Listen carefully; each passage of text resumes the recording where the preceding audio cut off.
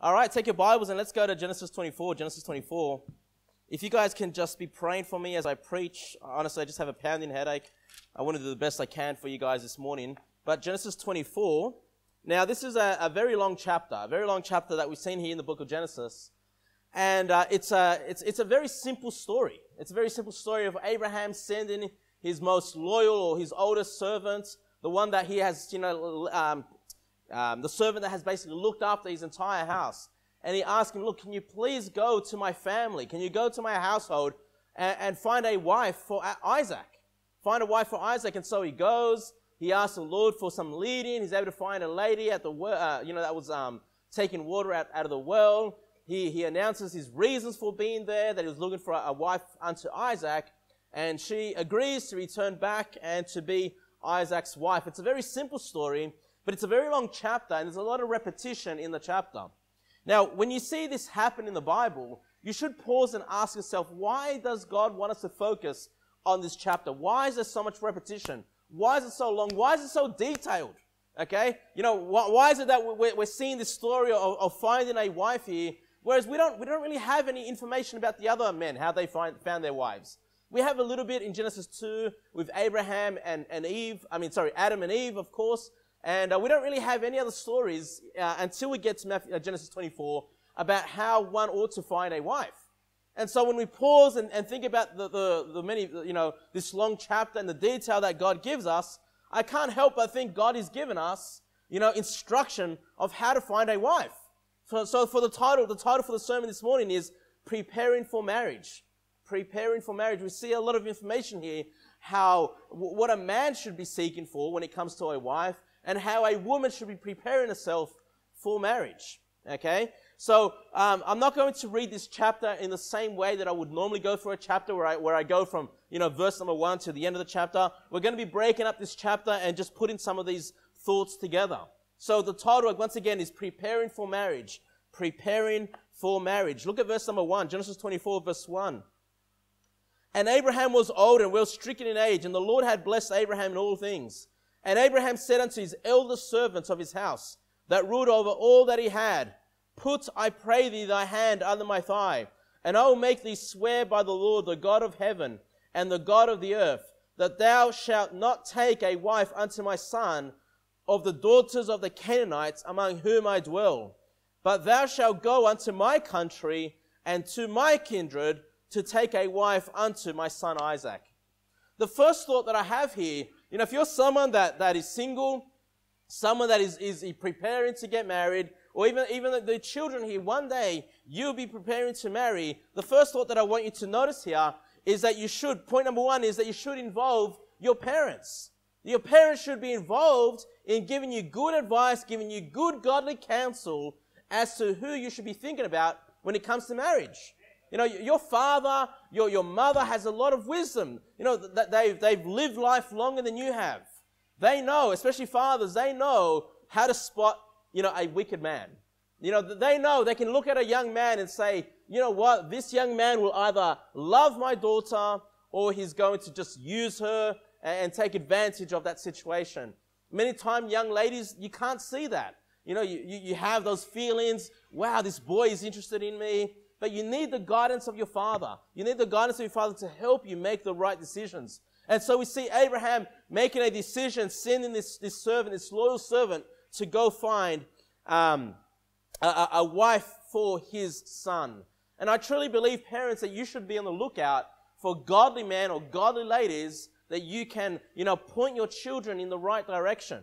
Now, you can't force it upon your child. When it comes to, there are some cultures that have arranged marriages. That, as a child is young and small, they've already made a decision with parents of another child that they're going to be married. You see some of that in India. I don't believe in arranged marriage in that sense where you're forcing your children. In fact, you'll see in this chapter that no one is forcing anybody, okay? But I do believe in sort of parents getting involved in it, not just leaving it up to the children. Again, we see Abraham making that conscious decision to find a wife for his son. Drop down to verse 49, please. Verse number 49. Again, the point here was involve the parents. Verse number 49. It says here, And now if you will deal kindly and truly with my master tell me, and if not, tell me, that I may turn to the right hand or to the left. So what we've done here, when we go into verse number 49, we have the servant go into the family of Rebekah and asking, look, can you tell me whether you'd be willing for Rebekah to come and marry my master's son? Verse number 50, then Laban and Bethuel answered and said, the thing proceeded from the Lord, we cannot speak unto thee bad or good. Now the reason I wanted to read these passages here now is that Laban, first of all, was the brother of Rebekah. We don't know exactly what happened to her father. Her father's not mentioned in this story. It's possible that he's passed away. It's possible. Or maybe they're separated. They're not living together. But for whatever reason, we see that Laban steps up as her brother, and he's involved in making the decision about his sister. And Bethuel, that's her mother.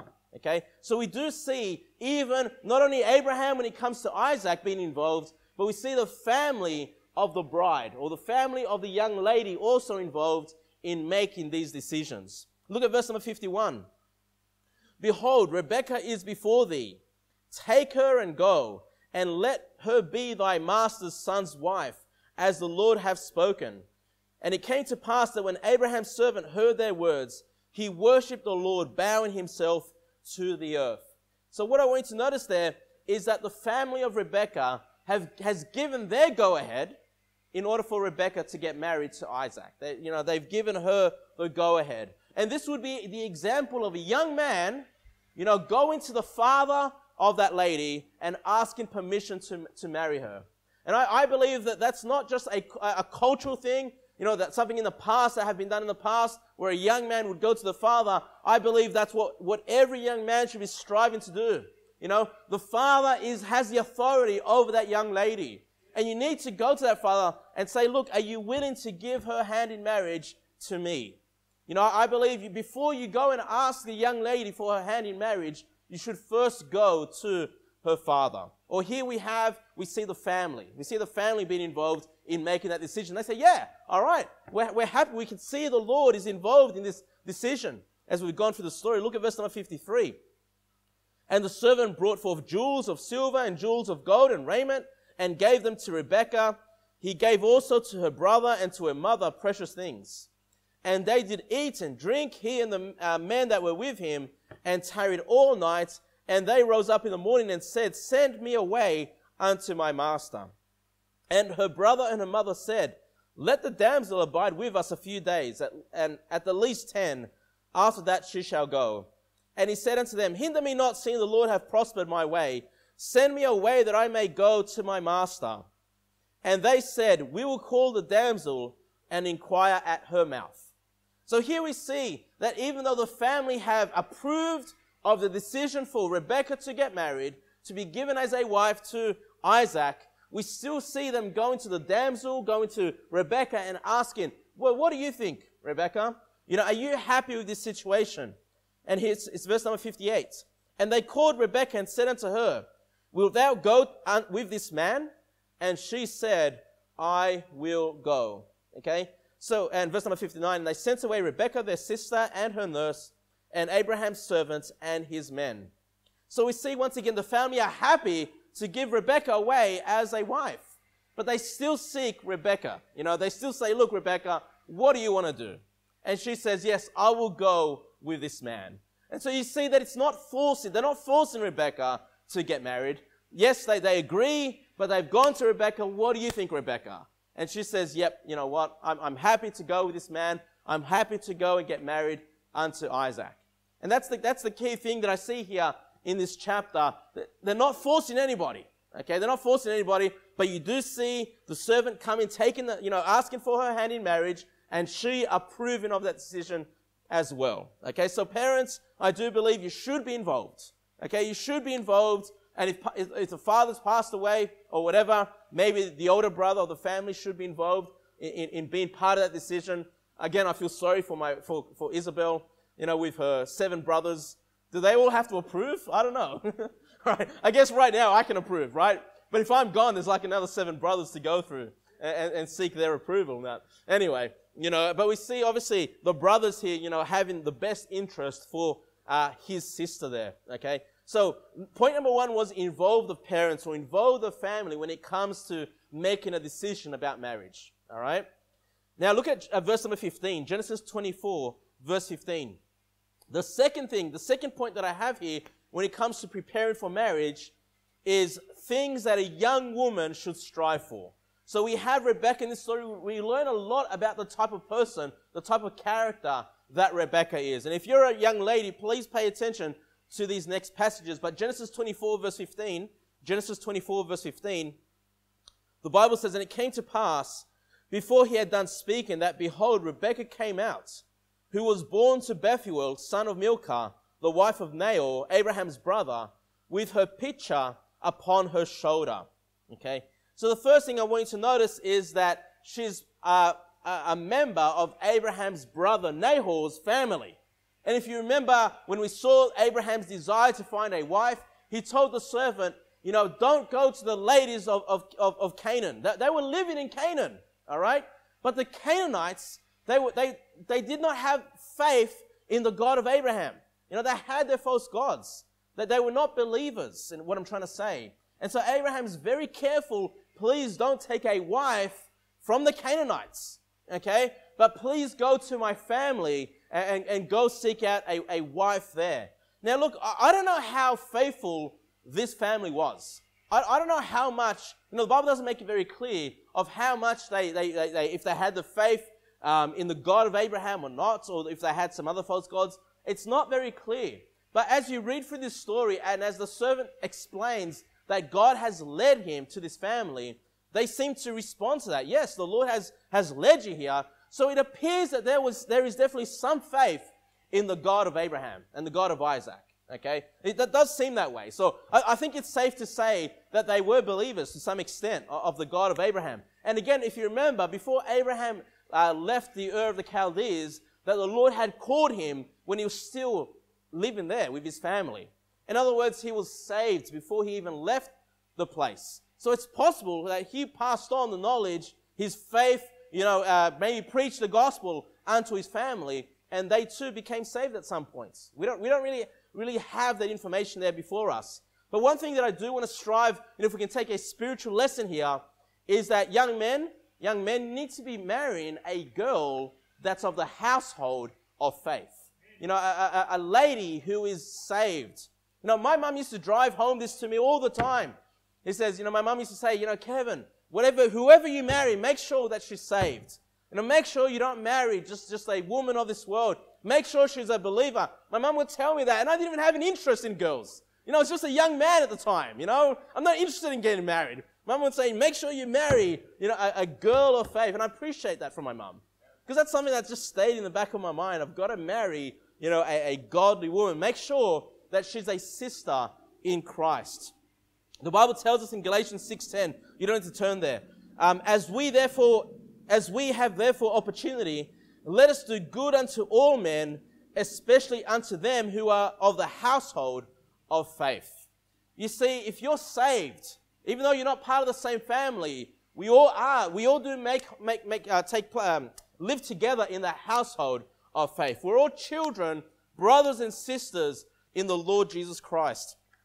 And the Bible tells us in Ephesians 2:19, now therefore ye are no more strangers and foreigners, but fellow citizens with the saints and of the household of God. So when it comes to marrying your sister, we take the spiritual lesson here. You need to make sure you marry a believer. And young ladies, you need to make sure you marry a believer. And again, young ladies, I've seen this many times, where I've seen believing girls, young girls in the faith, and they fall in love with an ungodly man. Again, it's very easy for the hearts of young ladies, to feel like, wow, this boy is interested in me. And many times, they don't have the best intentions when it comes to those outside of the household of faith. Please make sure that your desire, make sure, that you follow the example here, that you marry someone of faith, a brother or sister in the faith. Look at verse number 16. Verse number 16. And the damsel was very fair to look upon, a virgin. Neither had any man known her, and she went down to the well and filled her pitcher and came up. So what I want you to notice in verse number 16, it says, and the damsel was very fair to look upon. What the Bible is saying is that Rebecca was a beautiful lady, beautiful young lady. Not only was she beautiful on the outside, hey, but she was someone of good character. She was a virgin. She had not, played the harlot. She had not committed fornication. Not only was she beautiful on the outside, but she was a lady of reputation on the inside. And so what I want to say to you young ladies is, look, there's nothing wrong with trying to look fair. Look after your appearance, both on the outside and on the inside. And the only person you should be concerned about when it comes to, someone that you want to look fair for is your future husband. And this will dictate the way you dress yourself. This will dictate how you present yourself in public. Because ladies, it's not hard for you to find the attention from a man. It's actually very easy. And if you dress like the world, if you dress, looking, provocative, you're going to draw the attention of many men. But is that what you want? Do you want many men to be interested in you? Or are you looking for just that one man, my husband, to be fair to? And that's what you should be aiming to do. The way you dress ought to show what kind of lady you are, and whether you're looking for that one man, a husband, or if you're looking for the interest of many men in the world. Okay? Be mindful about the way you look. And I know this is something that, again, ladies, you struggle with a lot. It's difficult for a lady to live in this world because, you see, the magazines, the models, the supermodels, these kinds of pictures on TV and magazines, on the internet, and there's always this sort of push, like that's the standard. Like the supermodels, that's like the standard, and that's what you should be trying to aim to look like. No, not at all. I mean, those supermodels are so thin. They're so disgusting. I mean, I look at some of that, and I'm like, that's not even attractive. That's not even fair to look upon. All right? So please, try to look after your appearance. Nothing wrong with that. But don't set what the world sets as a standard as your standard. Okay? I mean, these skinny supermodels that everyone's trying to be like, you know why they put them as a standard? You know why? Because, does it surprise you that this world hates children? And here's the thing, if you undereat, if you don't look after your body and you undereat and you try to be as skinny as you can, you're going to make it very difficult for your body to one day have children. And if you overeat, if you eat too much, again, you need to make sure you look after your health. Undereating, overeating will destroy your body. It'll make it very difficult for you to fall pregnant. Okay? Please, when it comes to being fair, it's not about how skinny you can be. It's not trying to imitate some supermodel in a magazine. No, it's just taking care of yourself. Eat. All right? I think most men, like a lady, that's not completely, I mean, I'm telling you how I feel. I look at those skinny supermodels, not interested at all. I don't want that woman. I'm not interested in that. The other thing you need to realize is if you have children, that's going to have an impact on your body as well. That's going to have an impact. My wife, now pregnant with number 11, I don't expect her to look exactly the way, she looked when I first met her. But is she beautiful to me? Absolutely. Is she fair to look upon for me? Absolutely. So please, only aim for your husband to be someone that can look fairly upon you rather than, following after the world. The Bible tells us in Psalm 139, verse 14, I will praise thee, for I am fearfully and wonderfully made. I am fearfully and wonderfully made. You don't need to look like somebody else. You don't need to, compare yourself to another lady. Because God has made you to be fearfully and wonderful. Okay? He has created you just the way you are. Please strive to be healthy, ladies. Please strive to look after your bodies, because one day you get married, you're going to get pregnant, and you're going to have to carry that child with you, and it's best to have your body in the best condition you can in order for you to carry that child. So please, don't compare yourself to other women, or otherwise it'll destroy your self-confidence. It'll destroy your self-confidence. All right? Look at verse number 17. And the servant ran to meet her and said, Let me, I pray thee, drink a little water for thy pitcher. And she said, Drink, my lord. And she hasted and let down her pitcher upon her hand and gave him drink.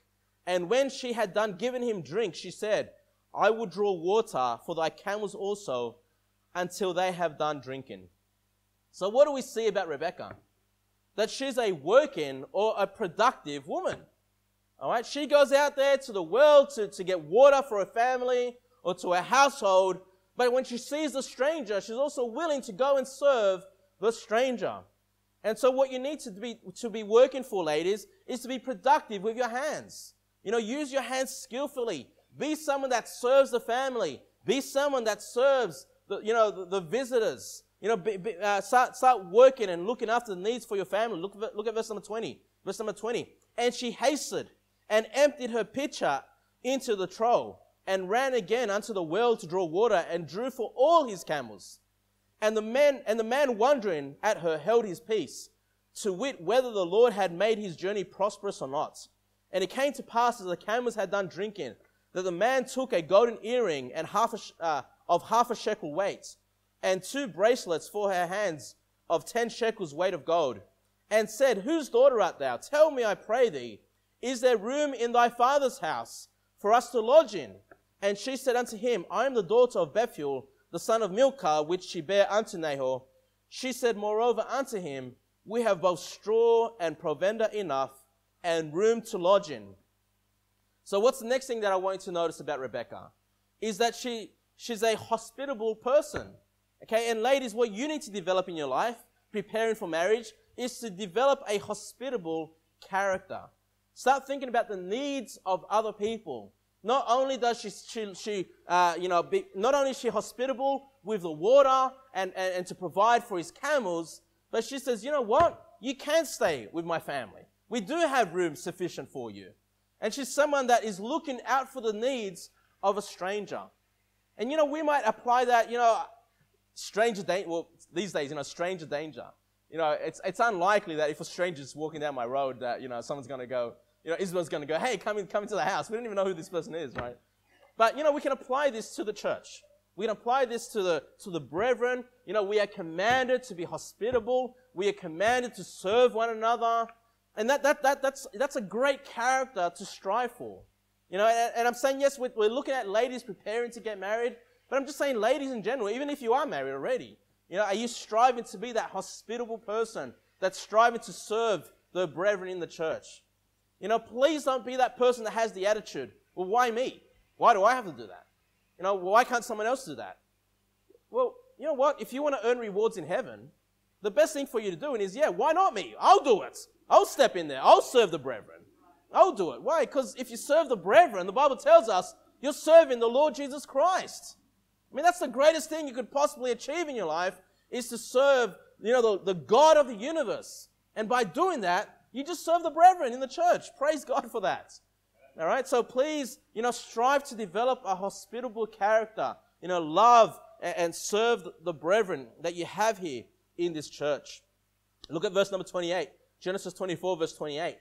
And the damsel ran and told them of her mother's house these things. And Rebekah had a brother, and his name was Laban. And Laban ran out unto the man unto the well. So what I want you to notice is not only did she welcome this stranger to her house, but now she goes back to her family and tells them about the situation. Hey, there's this man that wants to stay in the house, and now her brother Laban comes out. Verse number 30. And it came to pass when he saw the earring and bracelets upon his sister's hands, and when he heard the words of Rebekah his sister, saying, Thus spake the man unto me, that he came unto the man, and behold, he stood by the camels at the well. And he said, Come in, thou blessed of the Lord. See, that this family, they have and acknowledge, they realize that, the God of Abraham, they realize that this servant is blessed of the Lord. He says, Wherefore standest thou without? For I have prepared the house and room for the camels. And the man came into the house, and he ungirded his camels, and gave straw and provender for the camels, and water to wash his feet, and the men's feet that were with him. So the next thing I want you to notice about Rebekah is that she honors her family, or she respects her family. Yes, she said, yes, we can house you, we can look after you, but she goes back to her family to make sure that's fine. She goes back, and she's not someone, she makes sure that her brother goes out and greets this man, that her brother makes that official welcome, into his house. It'd be a bit inappropriate, let's put it that way, if Rebecca's the one that's bringing this servant to the house. So she goes and gets her brother to do that. And the brother Laban says, hey, we prepared the house. So they've listened to Rebecca and said, yeah, of course we can welcome this stranger. They prepare the house, they prepare the things that is needed for him, and they bring him into the household. And so she honors her family. It's not just her decision. Again, she goes back and she checks with her brother and with her mother to see if it's okay for this family to be invited into, or this servant and the other men to be invited into her house. Verse number 60. Drop down to verse number 60. Verse number 60. And so this is after Rebecca decides to get married. Verse number 60. And they blessed Rebecca and said unto her, thou art our sister. Be thou the mother of thousands of millions. Wow. And let thy seed possess the gate of those which hate them. Man, what a culture back then. Could you imagine someone today, giving their daughter away for marriage and saying, be thou mother of thousands of millions? That's not the advice you get today. The advice you get today from the world is, hey, don't have kids. Put it off. What's the rush? Why? No. You can see that her desire and the culture that she's come from, which is a biblical culture, is that her desire is to be a mother. So young ladies, again, preparing to get married, yes, you're preparing to have a husband, but you also ought to be someone that desires to be a mother one day. And not just a mother, but a mother of thousands of millions. Man, I've got a lot to catch up, all right? In fact, actually, Rebecca, if you remember, do you remember how many kids she had at the end, by the end of it? She only had two kids. She had twins, and that was Jacob and Esau. And but even though she only had the two, this blessing did come upon her because those two became great nations. Esau became the progenitor to the Edomites, and Jacob, of course, he would be the progenitor, or he became known as Israel, and the Israelites, the children of Israel, would come from Jacob. So she did become a mother of thousands of millions eventually. Okay, but hey, this is a great desire to have, a desire to be a mother. And once again, I've said this before when I've gone through the series on the family, that God has put that in the hearts of little girls, put that in the hearts of young ladies, a desire to be a mother. I've said how, my little girls, Liliana and Emilia, they love picking up their dolls and pretending they're feeding the baby, pretend they're changing the nappy, pretend they're putting them into bed. We never taught them to do that. We never sat down with them and say, okay, little girls, you've got to learn how to play with dolls. It never happened. They just picked them up and started to play and be motherly to them. It's just part of what God has instilled in the hearts of ladies. And again, we have a society that's trying to tell ladies, look, that's not worth it. That's not important for you.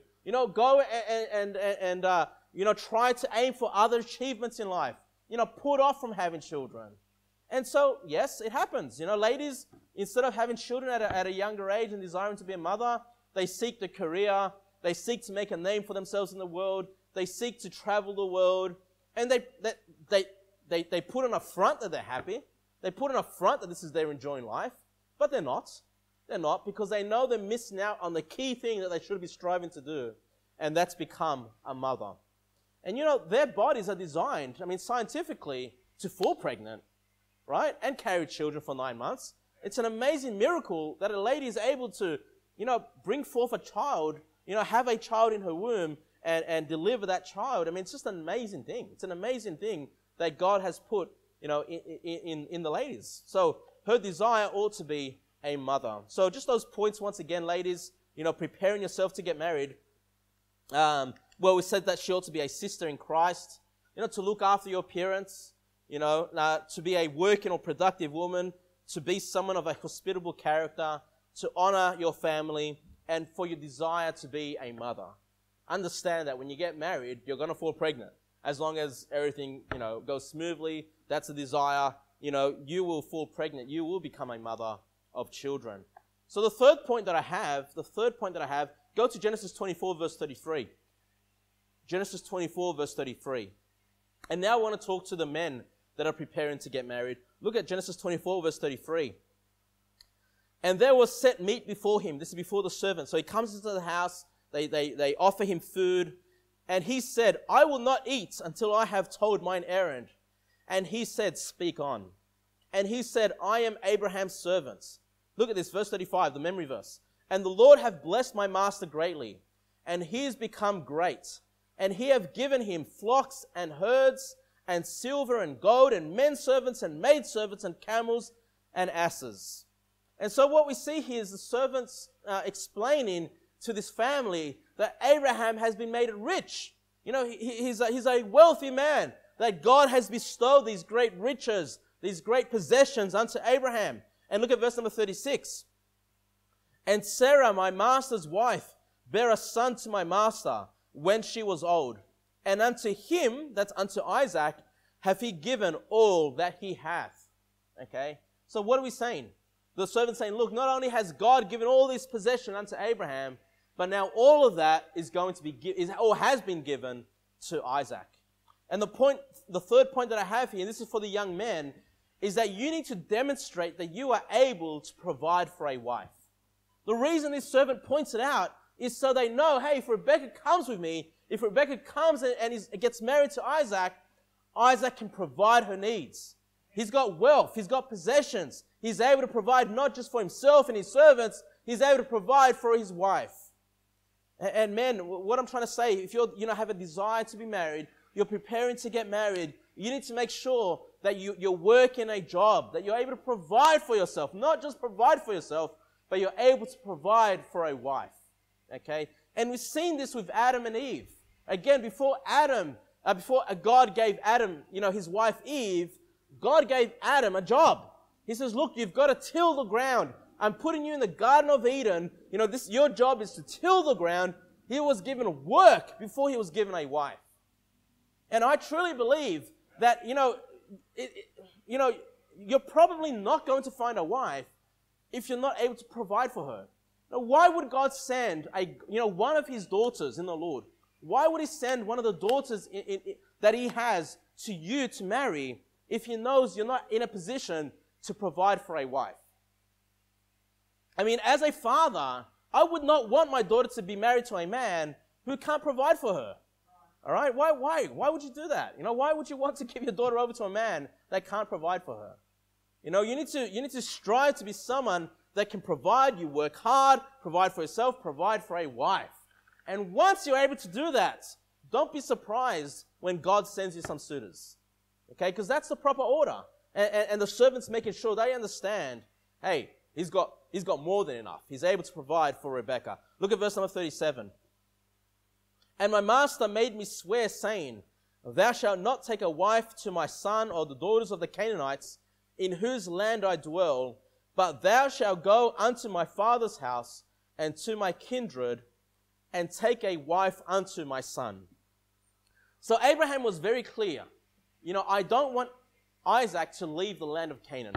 Okay? I don't want him to find a wife here in the land of Canaan, but I don't want him to leave the land. Okay? And this reminds me of what we've read with Abraham. Remember when the famine came on the land of Canaan? What did Abraham do? He left the land, even though that's where the Lord called him. He left the land and went unto Egypt and found himself in a lot of problems. And he says, look, I want my son Isaac to remain there in the land of Canaan. This is why he sends the servant instead, to find a wife. And so the point that I'm trying to say is that, that not only should you be a provider for her living costs and her, just the living arrangements, but you need to be someone that is able to provide spiritually. Be that spiritual leader. Be someone that can provide her spiritual needs. Okay? And Proverbs 18 verse 22 says, whoso findeth a wife, findeth a good thing, and obtaineth favor of the Lord. Obtaineth favor of the Lord. Okay? You need to be someone, when you find a wife, you realize, look, God's favor has come upon me, and God has given me this wife. You need to look after that woman. Okay? Not only with her physical needs, but her spiritual needs. And as long as Isaac remained there, living on the land of Canaan, he was exactly where God's will was for his life. That's where he needs to stay. He needs to stay, right? Was on the land of Canaan. That's where the Lord had called them to sojourn on the land. They were in the middle of God's will.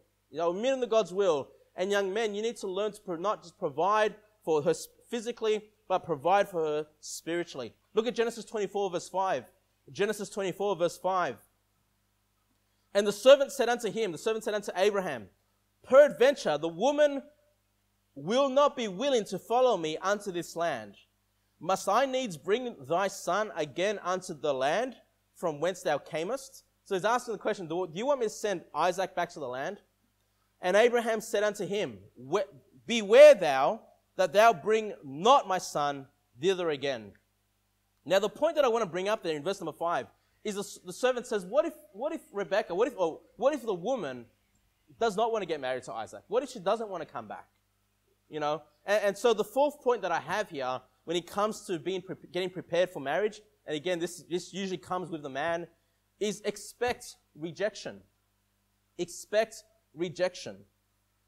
The first lady that you're interested in may not be your wife.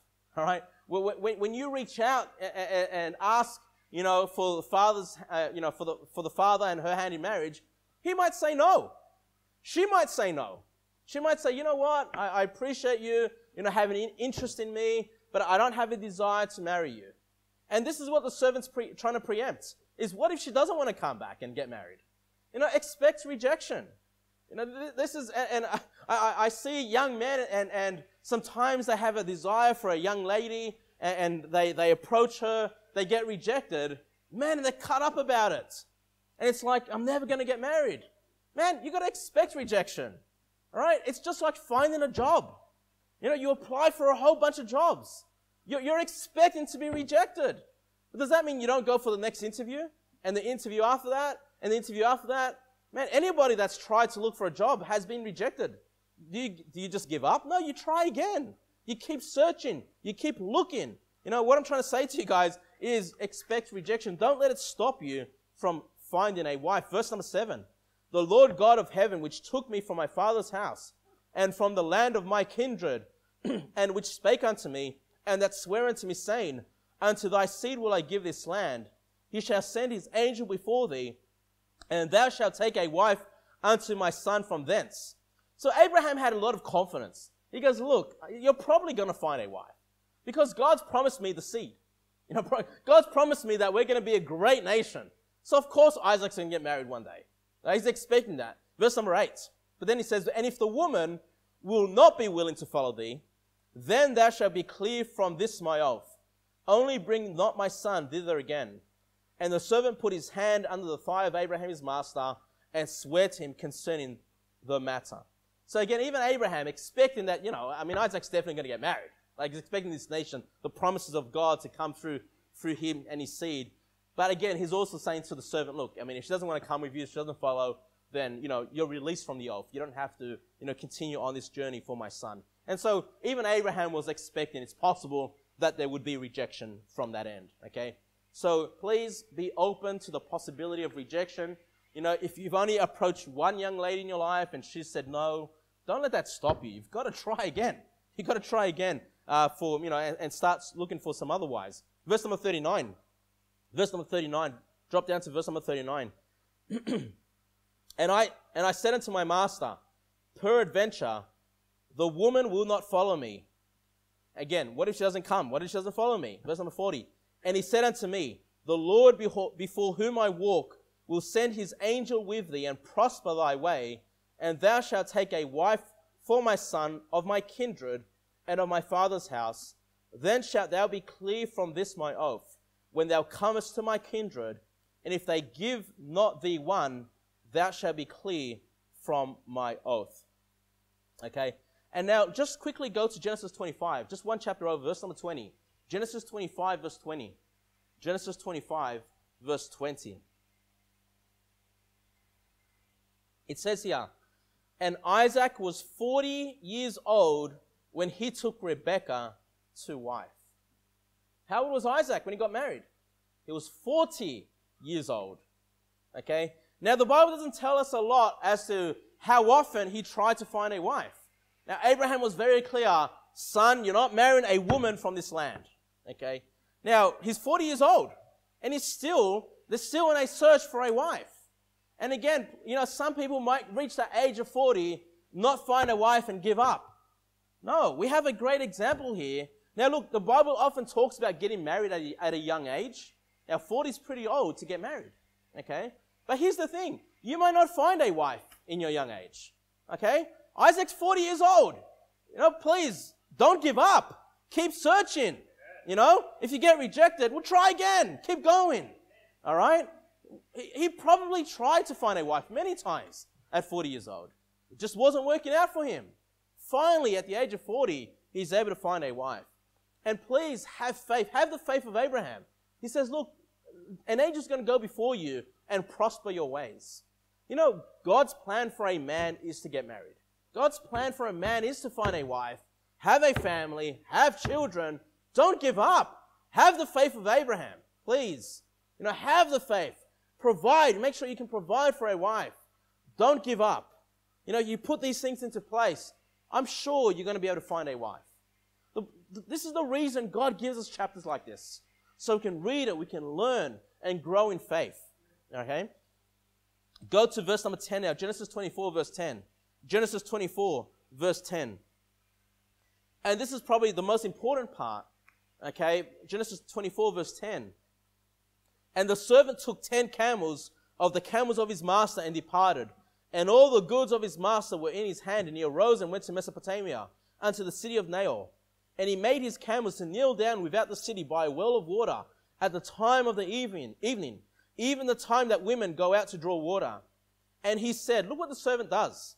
And he said, O Lord God of my master Abraham, I pray thee, send me good speed this day, and show kindness unto my master Abraham. So what does this servant do?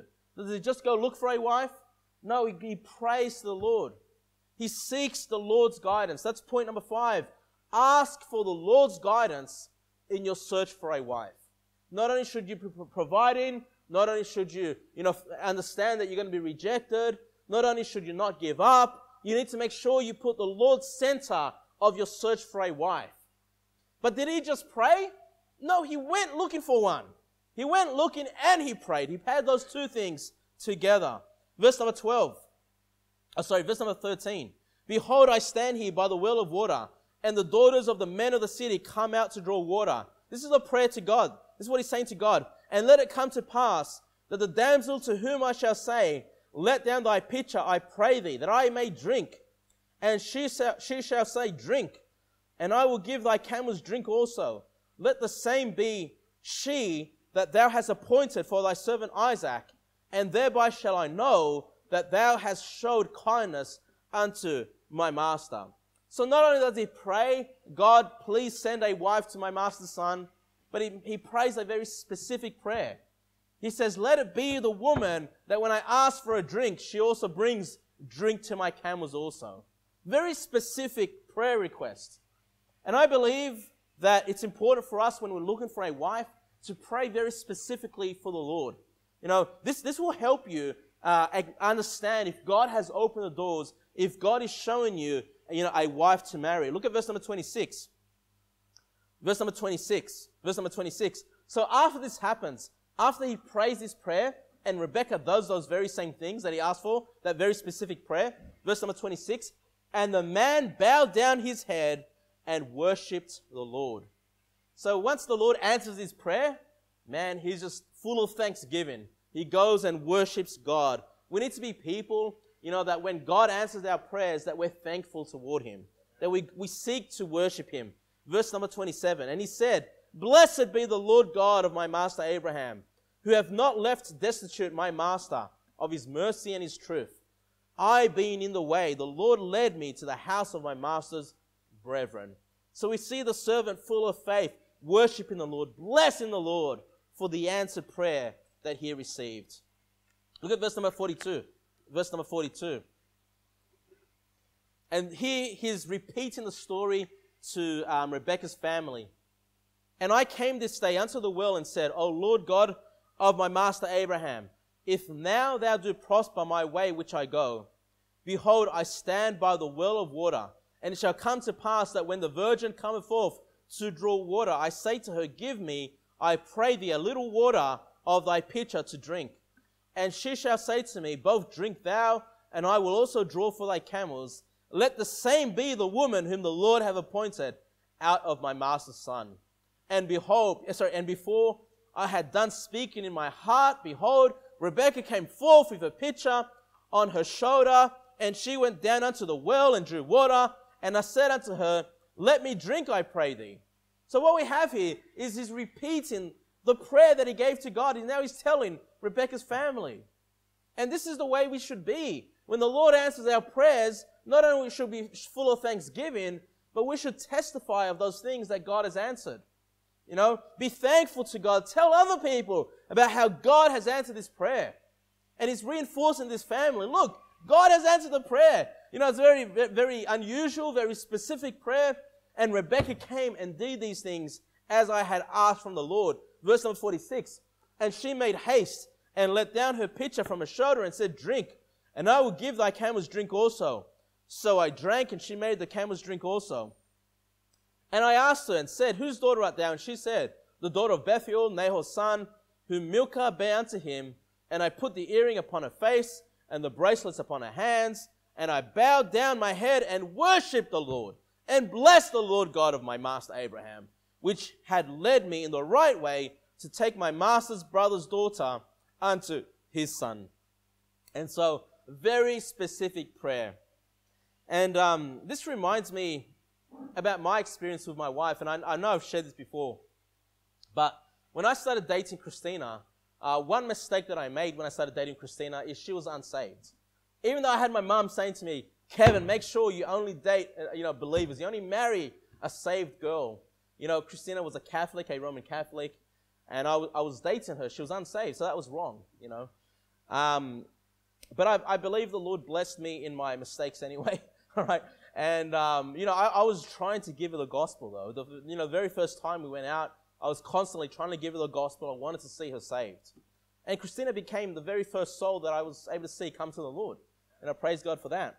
And but I remember before she got saved, I knew it was wrong for me to be dating her. And I was going to break off the relationship. I had gotten to a point, I said, Lord, I'm so sorry. I'm going to end this relationship. I know you don't want me dating a non-believer. And I said to the Lord, I prayed a very specific prayer. And I don't know if I read this from this chapter, but it was just a very specific prayer. And I said to the Lord, we didn't have mobile phones back then. You know, it was just the phones that you had at the home, the house phone. And I said to the Lord, but if you want me, I'm going to break off this relationship. But if you want me to keep, seeing her, like just giving her the gospel, can you just get her to call me tomorrow morning? And I said to the Lord, before 12 p.m., just in the morning, get her to call me in the morning and get her to just ask me about the Bible, ask me about the gospel, ask me about these things. Because I was trying to show her that the Roman Catholic Church, had another Jesus Christ, a Jesus that could not save her, a gospel of works rather than a gospel of grace through faith. And I prayed that prayer. I wasn't expecting her to call me. Honestly, I wasn't expecting her. And I remember just waking up early and saying, okay, Lord, I pray this prayer.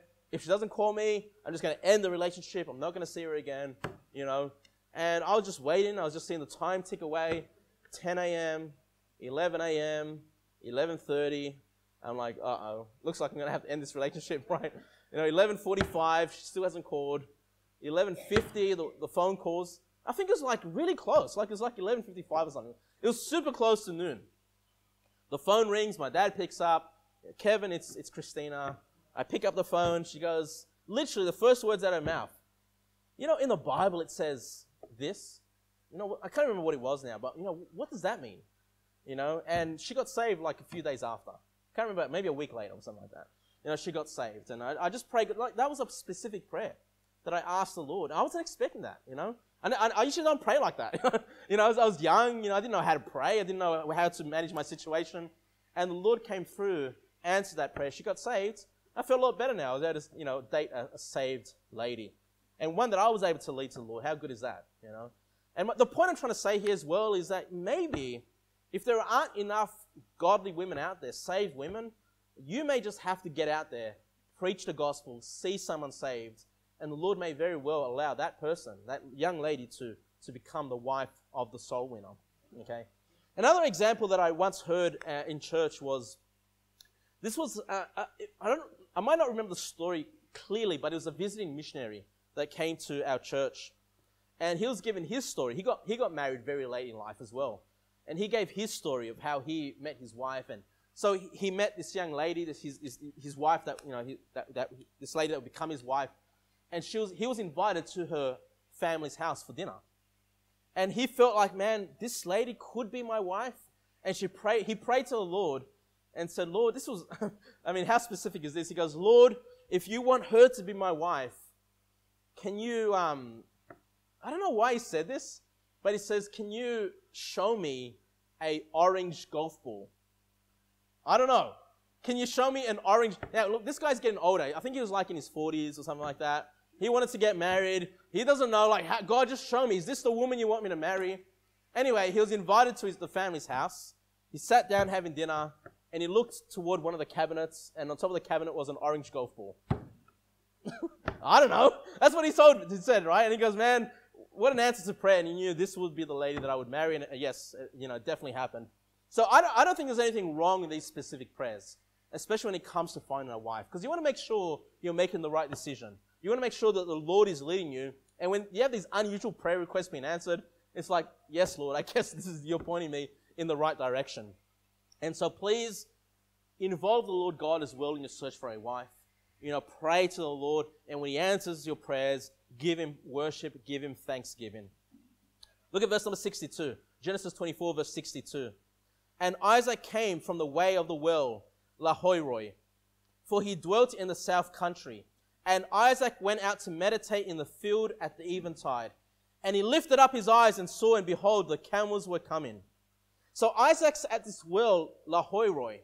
Does that ring a bell to any of you guys? That one? Go to Genesis 16. Genesis 16, verse 13. Genesis 16, verse 13. Do you remember the story of Hagar? When Hagar was being treated badly by Sarah, and she ran away, and she was brought before a well. And look at Genesis 16, verse 13. And she called the name of the Lord that spake unto her, Thou God seest me. For she said, Have I also here looked after him that seeth me? Wherefore the well was called Beer Lahairoi. Behold, it is between Kadesh and Bered. And so when we see Isaac at this well, I think it's fitting to see that he's at the same well as Hagar. Hagar who ran away, Hagar who had concerns for her son Ishmael. She thought that the world was against her, the Lord was against her, but the Lord sends an angel, and blesses her and says, look, your son Ishmael is going to be a man of multitudes, a man of a great nation. And she's able to see and say, wow, the Lord sees me. The Lord has seen me, and the Lord's had mercy upon me. And she's at this well, Lahairoi. And so again, we see Isaac at the same well. Okay, and I think it's fitting, because not only is he there, but it says in verse number 63 that Isaac went out to meditate in the field at the eventide. And when the Bible talks about meditation, we're not talking about Eastern religion, crossing your legs, putting your hands out and go, That's not the meditation. When it comes to meditation, I'll just read a few verses to you. Joshua 1:8. The Bible says, The book of the law shall not depart out of thy mouth, but thou shalt meditate therein day and night. The Bible says that we ought to meditate in God's words. Read God's word, meditate, think about it. How can we apply this to our lives? Psalm 63 verse 6 says, When I remember thee upon my bed and meditate on thee in the night watches. So we see the psalmist saying, God, I'm going to meditate on just you, on just who you are. The God of all things, my Father, the one who's come to redeem me. He just meditates on who God is. Psalm 77 verse 12 says, I will meditate also of all thy work and talk of thy doings. 3 things that we see in the Bible that you can meditate on is on just who God is. You can meditate in His word, and you can meditate on the work of His hands, the great works that God has done. And so we see Isaac going to this well. I think it's very fitting, but he's also meditating there on the Lord. Okay, he's a man of faith. And again, so we see that he's there. I don't know what he's praying for. I don't know what he's meditating on. But it wouldn't surprise me if he's just contemplating and asking the Lord about his wife. Lord, are you going to send me my wife? I'm 40 years old now, Lord. is it going to happen for me? You know, look at verse number 64. Genesis 24, verse 64. This is the conclusion now. And Rebekah lifted up her eyes, and when she saw Isaac, she lighted off the camel. For she had said unto the servant, What man is this that walketh in the field to meet us? And the servant had said, It is my master. Therefore she took a veil and covereth herself. And the servant told Isaac all things that he had done. And Isaac brought her into his mother Sarah's tent, and took Rebekah, and she became his wife. And he loved her. And Isaac was comforted after his mother's death. And I think the moral of the story here, the conclusion of the story, is that we see Isaac and Rebekah married, but it says in verse number 67, and he loved her. You know, and I think, you know, the greatest opportunity, the greatest foundation in which your married life can have great love is if you look at this story and apply these principles as best as you can. Okay? We see that this husband and wife did the right things. They did the right things. They involved their family. Okay? And Isaac's there out meditating on the Lord. We see that the Lord was leading them in this union. Okay? We see that Rebekah was a lady that was preparing herself to be married. And we see that Isaac was a man who was able to provide for his wife. You know, all these things come together, and I believe that's going to give you the best foundation to have a loving married life. And you might say, well, you know what? I don't have all these things, or I'm married and I wasn't able to apply all these things. Well, look, you can still take the lessons and apply them as best as you can. When it comes to your children, you know, you be involved. If your family weren't involved, you can be involved in your family. Okay? Is your marriage, you know, is it one that you can say, I love my wife? You know, our marriage is full of love. If not, you know, ask the Lord to help you to grow in love for one another. All these things you can still apply to your married life today. You can apply all these things. You can still meditate on the Lord today, right? You can still do all these things. You know, ladies, you can still strive to be that hospitable, you know, have that godly character about you. Even if you didn't learn that before you got married, you can still strive to learn that today. We can still, each of us, take the lessons here. But I really want to talk to the young men, to the children. One day you're going to grow up. One day you're going to desire to get married. Okay? And I hope you think about this sermon, you think about this chapter, and take these great principles and apply them to your life. Let's pray.